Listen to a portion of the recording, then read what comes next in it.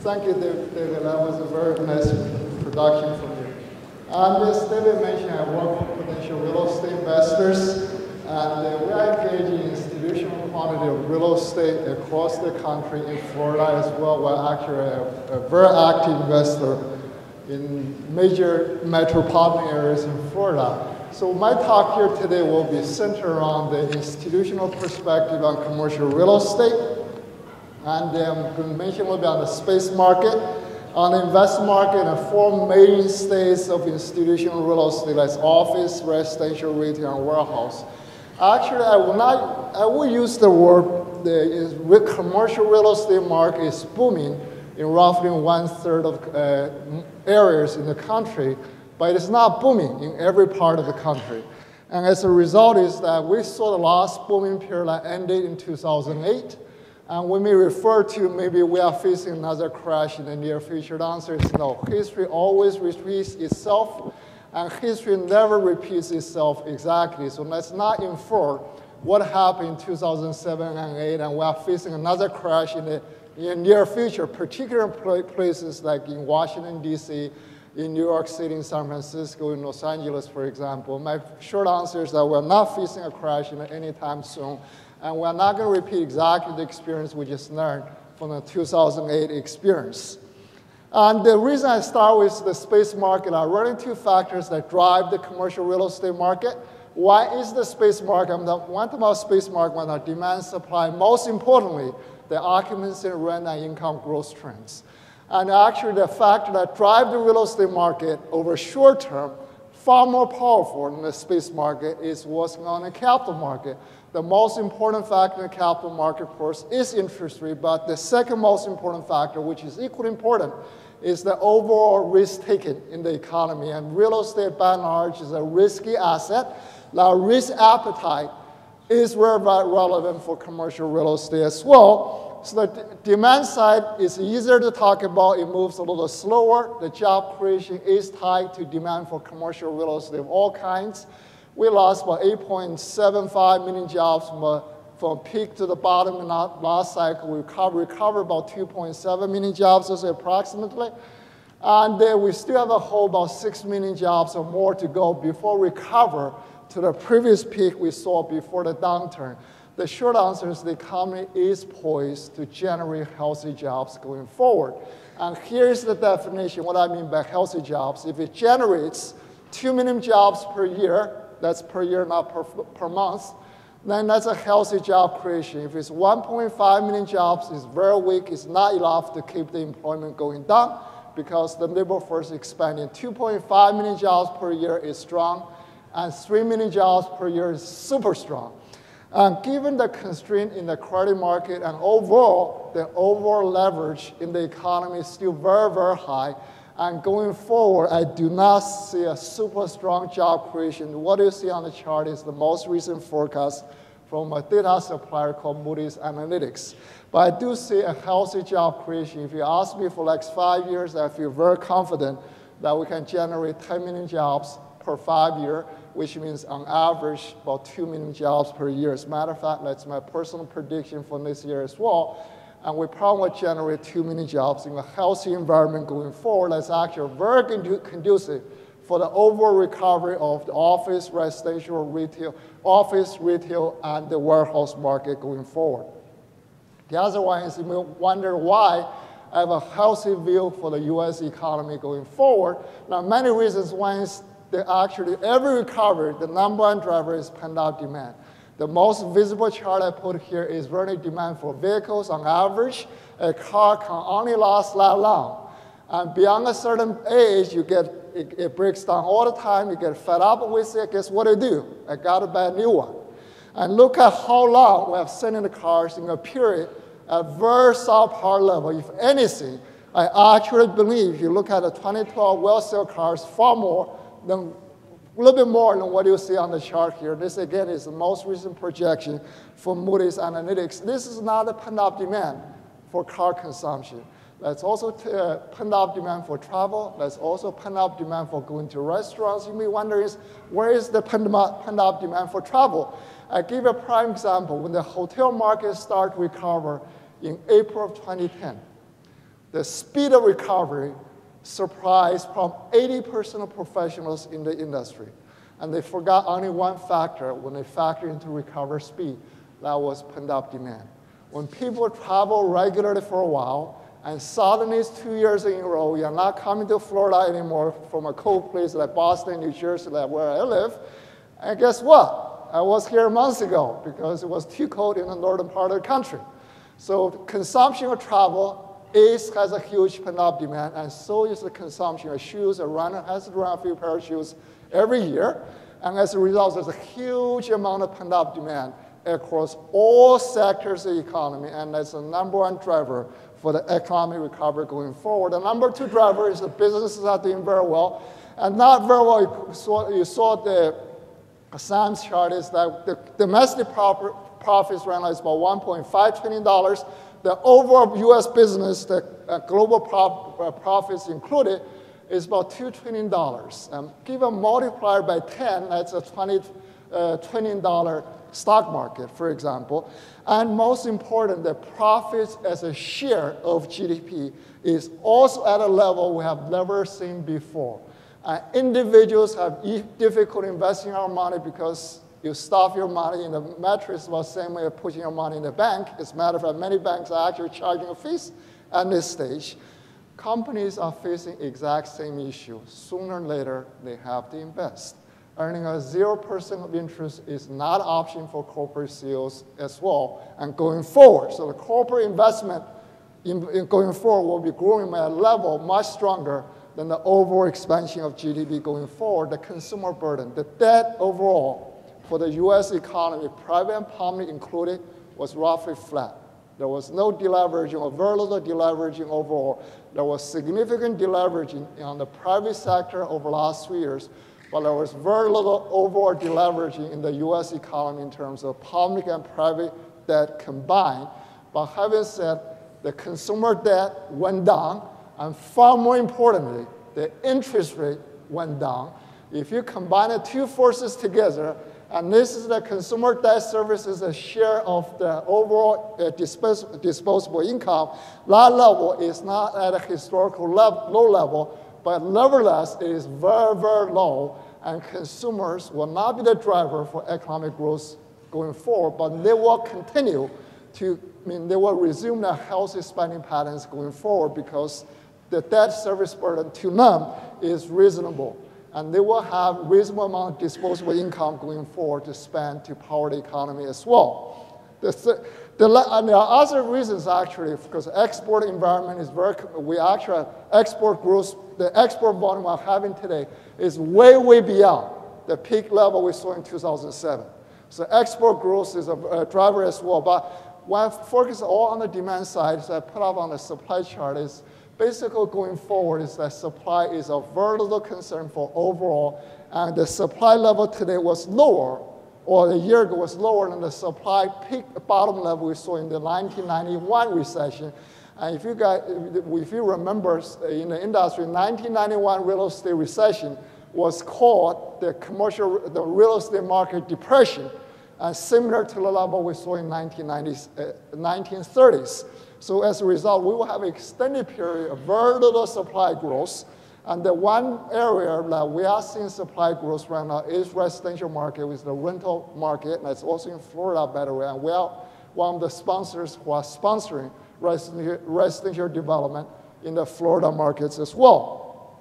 And you must see a little bit new construction and surprising in the hotel sector in places like in Manhattan, San Francisco, even the secondary cities like Austin, Texas, for example, for a simple reason, their occupancy levels are the highest they have ever seen. They truly need hotels at this stage, but not at a very large scale. So supply is very limited consideration, and demand is coming back, so the overall space market is highly in favor of investment activities for like several years. The next one you look at is the investment market. As I mentioned, there are really two things that really drive the investment market. One is the benchmark interest rates, which is at a level we have never seen before. That's the lowest interest rate for a long period of time. We really haven't seen a 2% or below 10-year treasury yield for basically since the 1950s. And the 0% short-term interest rate is something we've never seen before.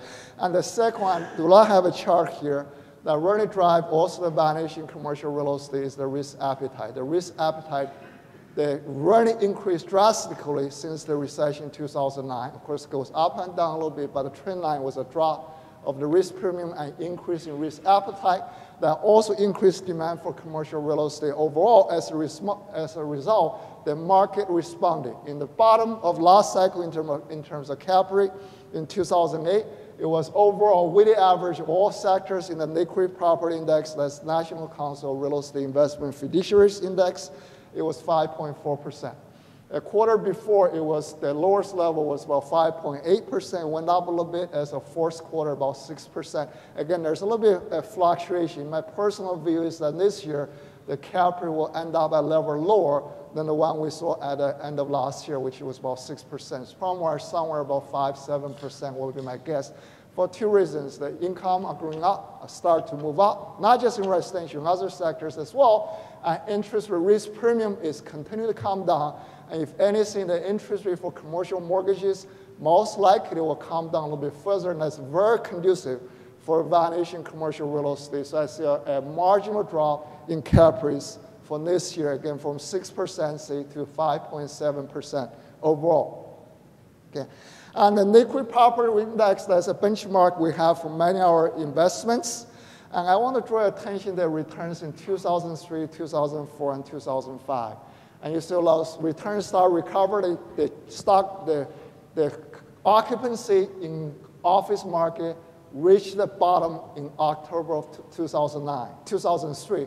Then it started to go up in terms of occupancy because vacancy rate started to go down. That was the first year of recovering commercial real estate market. And the first year of recovering commercial real estate market in this cycle was 2010.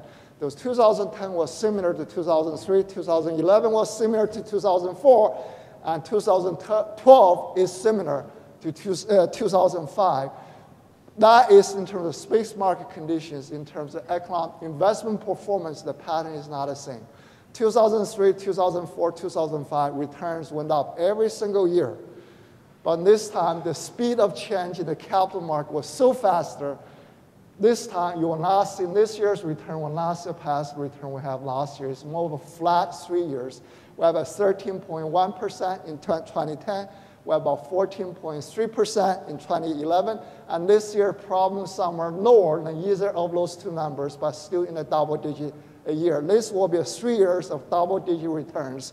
And it depends on overall economic environment. For 2013, for example, the odds are not in favor of have a double-digit returns in the commercial real estate market. It's probably a high single digit for 2013. But 2012 from this year, I still see a no single double-digit return. Again, I want to draw the contrast. The different pattern is driven by the speed of recovery in the investment market and in the capital market overall. The other one is in terms of commercial real estate market recovery overall. In the transactions market, we're about somewhere between 5 to 10% below the overall peak price we achieved in late 2007.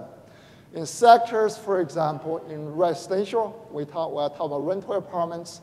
In every measure, that's price, that's income, that's yield, they all have surpassed, in terms of yield, they went down below. They all have fully recovered in every metric and surpassed the previous peak in terms of pricing per door, per unit, as well as in terms of income generated per unit as well. It's called a full recovery.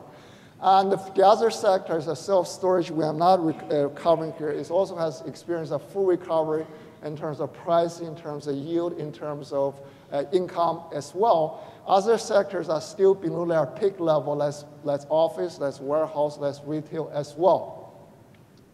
And the next one, the transactions volume. Of course, I highlighted chart 2011 versus 2004. If you remember, I mentioned that 2009 was very similar to 2010 was very similar to 2003 as well. And what drives the transactions market? And first and foremost, you might be surprised, it is not in level interest rates. It is the overall health of the space market. That's the number one driver. And the two-thirds driver for transaction volume is the overall health of the space market. When the space market is healthy and strong, rents start to move up, investors are very confident. And they start investing in commercial real estate of all sectors, of all sizes, of all different places. And you have a fully, very strong, very active investment market. When the property market fundamentals are very weak, interest rate very low, and investors view real estate not as a real estate per se, they view a segment real estate as a substitute for fixed income investments. As a result, like in 2010, for example, or even in 2009, investors were focused on the biggest markets, the biggest properties, and the fully leased properties, hopefully with a 30-year leases, for example. I'm exaggerating a little bit. And they not view them as real estate, they view them as a fixed income yield because they're earning 2% on a 10-year treasury yield, 3% for corporate bonds. So if I earn a 4% commercial real estate, best office building in Manhattan, guess what? It's better than my fixed income yield. But as a result, in that environment, transaction volume is reasonable, but it's very shallow. Only a portion market gets transacted. The rest of the market has very little transaction volume. So this year, last year was very similar to 2004 because the space market fundamentals were very similar. And this year, I see an increase in transaction volume because of the healthy job creation. The fundamentals will be closer to 2005 and 2004. So as a result, is the transaction volume this year will be somewhere between 2004 and 2005, closer to 2005, but somewhere between those two. So we'll have an increase in transaction activities overall this year relative to last year. Okay. For office market, the first one is this is a relative return. It's the return difference between office and the national average of all sectors. It's not an absolute return. When the areas in the positive territory, means office is doing better overall than the overall real estate. When it is in the negative territory, means office not doing as well. And the only comment I have is that office is called a late boomer. During the recession or early stage recovery, office market always underperforms. As you have seen the last cycle, over the last 2 or 3 years, we were in the bottom recession, we are seeing the initial stage recovery. Once we have about job creation, 2 to 3 years of very healthy jobs creation, stock market, office markets start to boom and start to outperform. So next year may be a transition year, but in this cycle, over the next 5 years, you have 3 years of the next 5 years, the office market will outperform the national average. I call it late boomer for the office market. The second word I use to describe the office market called high beta. And if you look at overemployment growth, like one is office employment, one the other is overemployment. Office employment is always goes up when the job is positive more, and it comes down more when the market comes down. So demand for office space is more volatile than demand for the all space combined overall because the job creation is a direct indicator of demand for all types of space. And indeed, office market has a large beta, which means in a downturn market, office loses more in value than average. In an upward movement, once it gets started, office market outperforms. In a recovery market, so again, over like 5 years, my personal prediction is that office will have a 3 out of 5 years of very strong performance going forward on a relative basis. The third one is the office market cycle is highly predictable. And I actually literally compare a chart I prepared in 2003. In December 2003, with the recovery pattern, it overlaps so closely that it was just a perfect overlap. So what I'm talking about is there's very little new construction for office for this year, next year, several years going forward. So the demand recovery, it is really the job creation. It's anything you saw the drop in vacancy, and I think the drop, this is a third-party projection, the drop will be a little bit faster than what's being presented over here. The reason I've been nice, I see a healthier job creation, not very strong, but healthier job creation than embedded in this forecast. We have 5 years minimum, very healthy. Every year we're better in terms of fundamentals in the office market, better occupancy, higher rent growth overall for the office market for several years going forward. Okay? And office market in particular is highly concentrated. The office market, warehouse market, and hotel markets are highly concentrated in a few very large markets across the country. The biggest markets such as Washington, D.C., New York, San Francisco, Los Angeles, Boston, for example. Those are gateway markets. And those 5 markets represent about 55% of overall liquid investments in the office sectors. They're highly concentrated. So initially, we have a weird phenomenon in commercial real estate. In the stock market, the bigger companies on average have a smaller beta. Okay? The smaller companies have a bigger beta, means more volatile, up and down. That's what a bigger beta is about. In real estate, it's the opposite. The bigger cities has a bigger beta. Smaller cities has a smaller beta. It's the opposite relationship. The big assets has a bigger beta. Smaller assets on average has a smaller beta. So size in real estate is positively related to beta, the volatility, and size in stock market is negatively related to its beta and volatility. So as a result, in the initial recovery, it was highly concentrated in a few very large markets like New York, Washington, D.C., and San Francisco, for example. And I think over like 2 or 3 years, that investing intensity will gradually spread. It's already in Seattle. It's a very hot market. It is already in Austin, for example. It's going to spread eventually come here to Miami as well. It's a lag market at this stage for the national office market. For the apartment market, okay, 4 slides as well. The first one is relative return. Again, this is a relative, not absolute. When the market went down like 2009, every sector went down. Just which one went down less? In this case, for example, the apartment market historically has always, it's called early boomer. It's the opposite of office market. When in a recessionary era and the initial recovery, apartment market, which is true this time, it was true in last recessions as well, always outperformed the national average. It's called the early boomer sector. Okay? And if you look at that, outperformance coming down, and it might outperform a little bit this year. I do not see the rental apartments for the next 5 years to outperform the national average. And this pattern you can see is very, very clear. This is an early boomer sector as opposed to the office, which is a late boomer sector. Again, those I'm talking about investment performance. Okay. The next one are many factors that will decide the future of apartments, rental market. The factor that is more important than anything else is home ownership. Roughly 1/3, we have a home ownership as end of the most recent number is about 66.3%. From peak level, more than 69%, for example.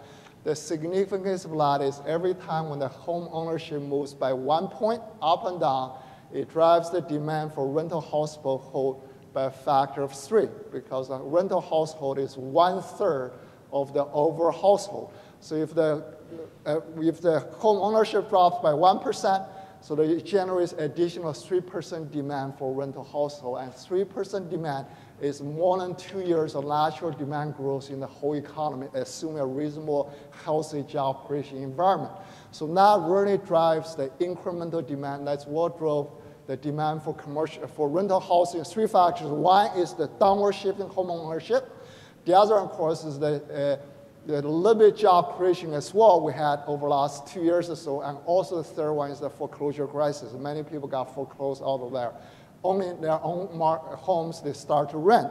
So this is the factor that's most volatile and most unpredictable. For one reason is that Americans have a propensity to own. Giving you a choice, you will own your home. The reason many people are not owning their home, not because Americans, we as a population, as a people, has changed our habit. Because 2/3 of our friends, fellow Americans, couldn't get a mortgage, and they could not purchase a home. That's why they get forced out of the home ownership market, not because they think naturally they will prefer to rent versus owning a home. Then, of course, the vacancy as a result is the job creation, the change in home ownership, and foreclosure crisis really drove the vacancy rate down for the rental apartments. As a matter of fact, the rental apartments across the country, also roughly 70% of markets across the country are very tight. In a sense, the income growth and rent growth are approaching double digits, generally 7 to 10%. And we have experienced close to 10% income growth for rental apartments for 2 years in a row. And this year, again, we'll see around 10% so overall increase in rental income because the demand is very high and supply is limited and occupancy is high as well, so you have the room to move the rents. Okay. And then this chart is relative versus apartment rent versus the mortgage payment is the relative affordability of rent versus owning. And if the chart goes very high, means the rental is very expensive. If the number is low, means rental is cheap. In the peak market, housing market in 2006, the rental was very, very cheap relative to owning a home, and people still want to buy a house, of course, at that era. And today, as a matter of fact, rental nationwide is more expensive versus owning a home. Assume you could afford to have a home and your credit score is good enough. Banks will give you a mortgage, for example, and that's the assumption. Not everybody could get a mortgage in this stage. So now the rental is owning, and as a matter of fact, this chart, if I look at the single-family housing market trend of affordability relative to the median home price index, this chart points to a trend very similar to the level I saw in 2004 for the residential single-family housing market. As a matter of fact, and this chart I will keep a very close look at for like 3 or 4 years, and that's a very powerful indicator once the credit market start to move and what kind of home ownership will change going forward. Okay. And we have a little bit on the retail market. Okay. And if you look at here, the one question is that look at during the recession in 2009, actually retail overall did pretty well relative to the overall market. So the chart here, if you look at the 2002 to 2004, and you see it was actually did better. And then 2006, 2008 did not as good. As a result, the retail is also, I won't call it earning boomer because during the recession, consumer spending does come down, or the growth of consumer expenditures does slow down quite a bit. It's actually the apartments, self-storage, and retail is a sector we call no beta sectors. Office, hotel are high beta sectors, and in a low beta sector, generally speaking, a down market goes down a little bit less. In the major booming market, goes up a little less, and that was the reason. So for retail, it is just like residential, just like self-storage. It is a low beta sector, so in a downturn market, that's a little bit better on a relative basis. In a major booming market, it doesn't do as well as the big beta sectors, the office. And office is the biggest sector, commercial real estate, for private real estate investors. This one, the demand for retail, we have lots of issues, of course. We have job creation over income growth and savings as well. One factor I would like to call attention is running the labor income. That's basically the compensation to employees, including benefits, as a share of GDP. That is a level we have never seen before, in part because we have high unemployment rate, in part because the labor has a very weak bargaining power today relative to some years ago. And as a result is that, but having said that, that number can go down any further, and it is possible. Another possibility is when the job market start moving, that ratio start to go up. As a matter of fact, I do actually see positive demand potential going forward because of increasing jobs, and most importantly, that ratio most likely is going to trend up going forward rather than coming down. But this is very low. At the beginning of the chart was 1960 for a long period of time. So this is a historical low point. And being honest, when we talk one point when it's historic low, as a researcher, very often I just think about the possibility of going up rather than keep going down. Because very often that is a moment of inflection point. I actually do believe we are at an inflection point for this market as the unemployment rate comes down and the labor market demand goes up a little bit, and that number is likely to go up, and that generates a very powerful demand for retail sales because 1% of that chart represents $150 billion because we have more than $15 trillion US economy. 1 point shift is $150 billion of demand for retail, okay, for retail expenditures. The other one for retail space is that for office, hotels, and warehouse space, they're highly concentrated in the biggest markets in this country. As I mentioned, is that 5 largest office markets represent more than 55% of institutional investments in this country. But retail and apartments follow people, okay? Which means that I would never, for example, it will be very difficult as a member investment committee to recommend investments in office building in Oklahoma City. If there's anybody from Oklahoma, there's no offense here. Like even in Salt Lake City, for example, those are secondary and tertiary markets. But I have no problems buying a good shopping center in Salt Lake City or Oklahoma City or apartment buildings. So retail follows people and has a far less concentration. This chart just illustrates that point. So there's a lesser distinguishing separation between major markets of retail, secondary markets retail, or tertiary markets retail, because you will find good investments in all those markets for retail. The second attribute retail is that quantity prevails. This is my recommendation for our investment strategies, no matter in good times, booming times like 2004 and 2005, awful times like 2009. Retail, there's only one thing. If I want to buy a grocery shopping center, lifestyle center, power center, or a shopping mall, my first question to our transactions professional is this: is that a top-tier shopping center in the city? If it is not, let's not do it. The reason is that retail has never been an issue of over construction. Retail has always an issue of under demolishment. As a result is that the shopping centers, this is the 1/3, the best shopping centers versus the bottom 1/3 of the worst shopping centers in any time periods you look at. The good shopping centers in good times, bad times, and times in between always outperform, and for good economic reason. So as a result, institutional investors like us, and my strategy, as I said, is the number of advice to our specialists on retail is that retail, you'll go with the best shopping centers, whether it's in Orlando or in Raleigh-Durham, in New Jersey, in San Diego, any places go, we go with the best shopping centers. And the second one is the retail, let's invest in the primary markets, investment in secondary market as well, because there are dominant shopping centers in big cities like the big metropolitan areas like Washington, D.C. There are very dominant shopping centers in the second market right here in Orlando, for example. Okay. The next one for the warehouse market. And when I talk about industrial market, here's a chart. We're really talking about warehouse market. Warehouse market is 85% of the industrial market overall. The rest of the market is most flat space and showroom. They follow the trend of the office market. Because the R&D and space and flat space, again, the demand and supply and pricing trends, they follow the office market. A warehouse is the word I used to call the baby version of the office market. We're really talking about warehouse market here in terms of industrial. Industrial, look at this is the same scale of charts as you saw before. It goes up and down a little bit, but it doesn't have those big areas of up and big areas of down. So actually, the overall investment trend for warehouse, it follows the national trend very well. It has a beta of 1. Okay? So again, it's not exact 0, but again, all the charts and so forth, they were capped in the exact same scale. If you look at the areas that are very small, and they are a smaller version of the office market. So that's the definition of warehouse market. It's also a little bit late boomer, smaller version, but it doesn't boom as much. It generally does a little bit better once we have 2 or 3 years of very strong job creation. Okay.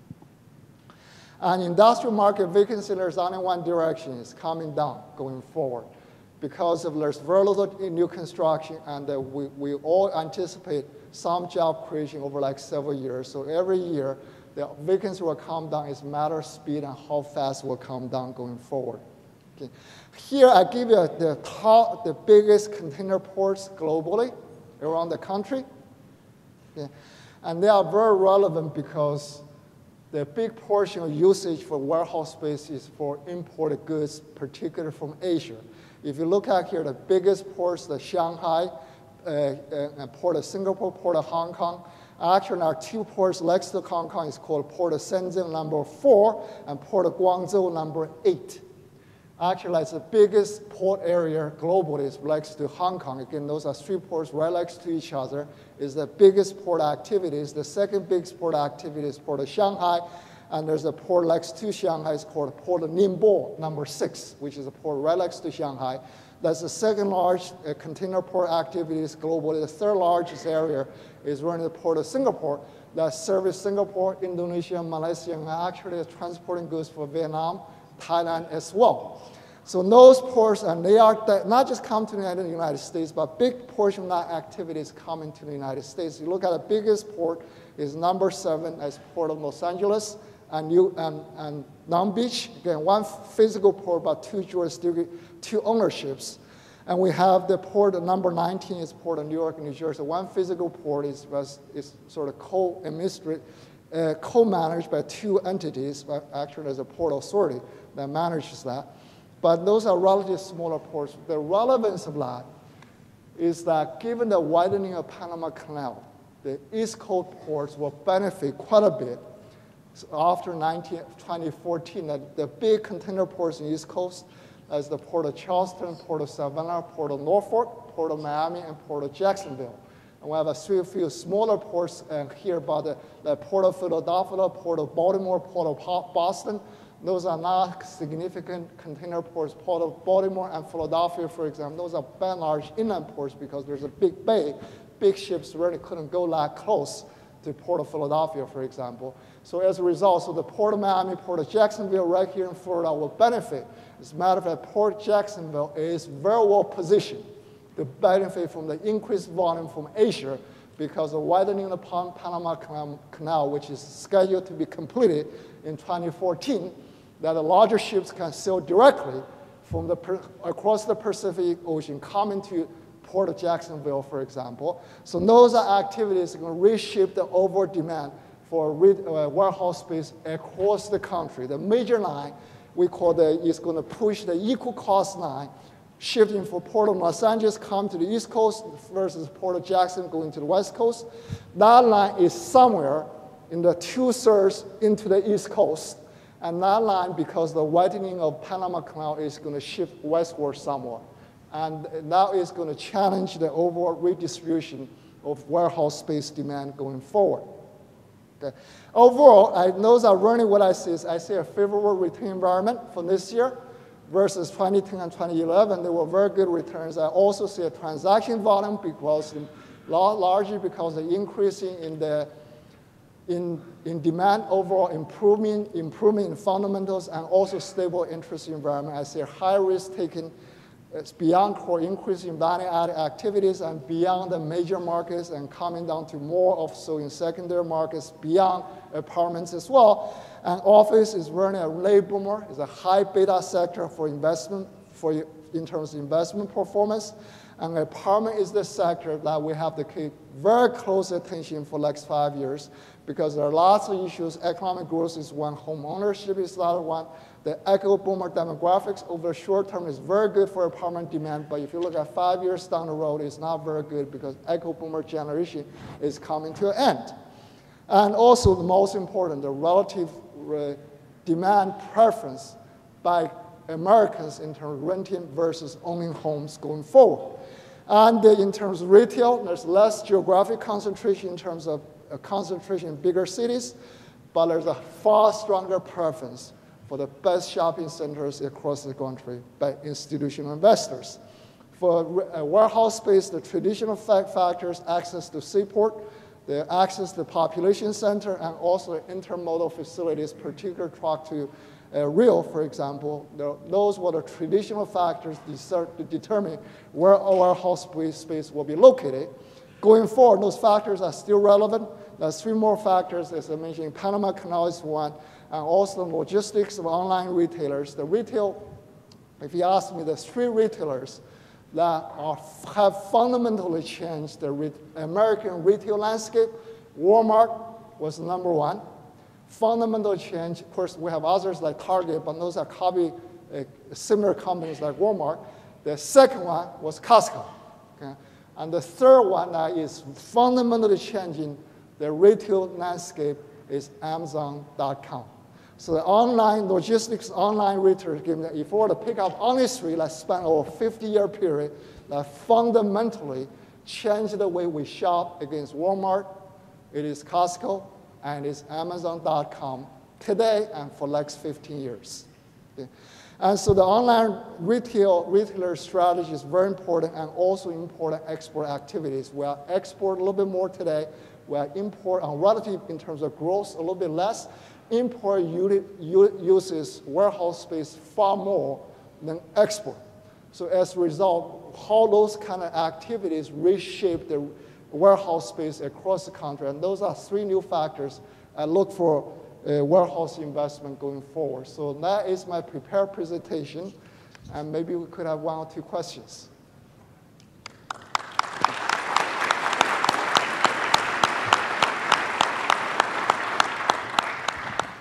Yes. Is there, in terms of office employment and demand for office space, are there any macro trends on the office employment and demand for space versus virtual office and telecommuting and so forth that you guys are tracking, and how is that affecting your thinking on that? Yeah, actually for office demand, of course, one thing I just mentioned is that I think when the one more comment is that we are using everything online. Maybe we don't use paper anymore because everything is on a computer. Why we need to use paper stuff?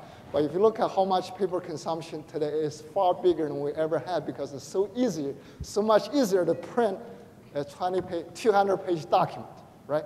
We use paper far more today than many years ago because sometimes, again, at one time I sent a wrong document. I never intended to print it. It was 180 pages. So I wasted 180 pages of paper. So as we get wealthier, very often we are going to have secondary homes. We don't generate less demand for homes. We have more homes. And also that as we society get richer, with telecommuting more mobile, we are not going to demand for lesser office space. We are going to demand actually more office space. So overall, the office space, the demand going forward, I would look at only one factor. So telecommuting, every other factor are all relevant, but I only look at one factor. That's the job creation going forward. The other one, deeper factor to look at is we have fewer proportion class A office space today versus many years ago because of we build fewer office space. So as a result, that the office demand for class A small space, for example, can tighten up pretty fast and going forward. I think my time is up, and thank you very much. I really appreciate your attention.